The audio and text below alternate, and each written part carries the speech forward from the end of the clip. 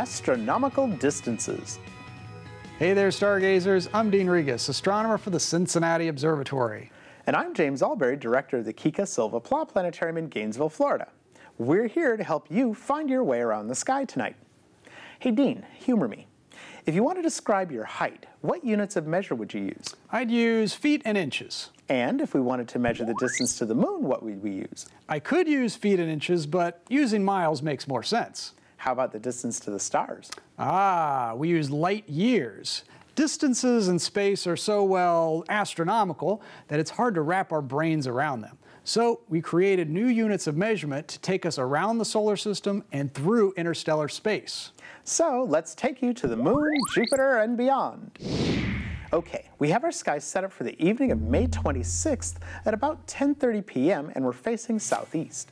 Every night this week, you'll see the waxing moon in the night sky. But on this night, the moon will be a waxing gibbous and appear at the feet of the constellation Virgo. Let's zoom in on the moon and get out our tape measure. On average, the moon is about 239,000 miles from the Earth. We can find out the precise distance to the moon anytime by bouncing lasers off the reflectors set up by the Apollo astronauts.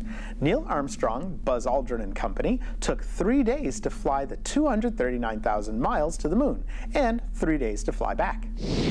Our next stop is Jupiter. The largest planet is easy to find in the night sky all this week. Look southeast after dark and you can't miss it. Jupiter is super bright. Super, all right, I like that. Anyway, Jupiter is brighter than any other star in the nighttime sky. Only the planet Venus, and on rare occasions Mars, can be more dazzling. This is a good week to aim a telescope at Jupiter where you can see several moons around it, some stripes on it, and maybe the great red spot, a giant hurricane on the planet. This week, Jupiter is about 410 million miles away. Now, that number is hard to picture, so when we're talking about distances in the solar system, astronomers use a different unit of measure, the astronomical unit, or AU.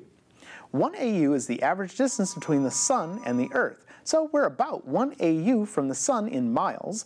That's 93 million miles. So, since Jupiter is 410 million miles away, it is also about 4.4 AUs from us. AUs work great within the solar system. For example, we could say Saturn is about 10 AUs from the Sun, Neptune is about 30 AUs from the Sun, and Voyager 1, our farthest flung spacecraft, is a whopping 140 AUs from the Sun. You may notice a little star next to Jupiter. That is one of my favorite stars to say out loud and fast. It's called Zubenel Janubi, and it's the second brightest star in the constellation Libra the Scales. Zubenel Janubi is about 447 trillion miles from Earth, or almost 5 million AUs. We can measure the distance to Zubenel Janubi in millimeters if we wanted to, but those numbers would lose all meaning. Astronomers use light years as their unit of choice for measuring interstellar distances. A light year is the distance light travels in a year, roughly 5.8 trillion miles. So a light year is a distance like a mile or an AU. And Zubenel Janubi is a whopping 77 light years from Earth. It's by no means the farthest star you could see with the naked eye. That honor most likely goes to Deneb, the tail star of Cygnus the Swan, who you'll be learning more about this summer. Deneb is over 3,000 light years away. That means the light you see from Deneb left at around 1000 BC and is only now getting to your eyes.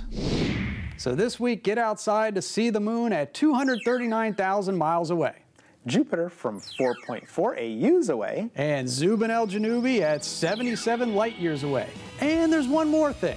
Yes? I know you'll like this, James, but on the night of May 27th, the moon will cozy up to Jupiter and Zubenel Janubi and make a cool conjunction. It's all there when you keep looking up.